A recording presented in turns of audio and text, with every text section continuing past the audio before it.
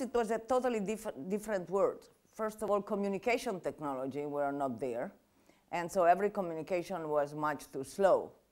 The world, I think, was not even on time informed on what was happening.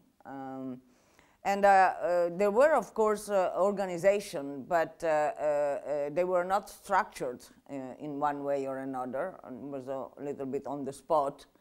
And I think that we have come really a long, long way since there, and I think that the creation of ECHO in the early 90s has also been very useful to get a little bit all this enthusiasm and commitment a little bit more structured and even professional. And of course, now we have new technologies, we have more facility in connecting with people on the field, for instance, and we are living in a different world.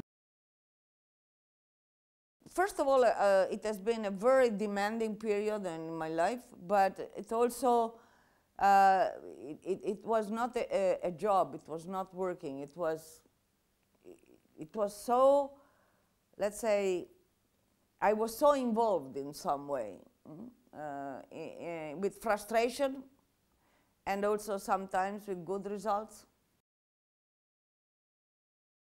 Things were so complicated that there was a tendency to leave everything on the shoulder of the humanitarians. And we struggled really very, very much to say, listen, this is to find a political solution is not our job. These are crises of political origin, needs a political solution, but that is not neither the ambition nor we have the tool to find a political solution. Our role is to save life. Of course, then on the field, you help everybody, right? You don't make differences. And of course, you also try to save life of a soldier that maybe is the aggressor. That's not the question.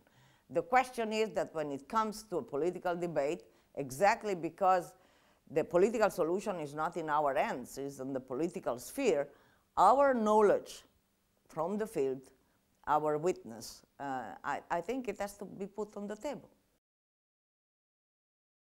You know, I will never forget something that Aung San Suu Kyi, when I visited her as a commissioner in '96, and then she has been repeating that over and over, she said, please use your liberty to promote ours.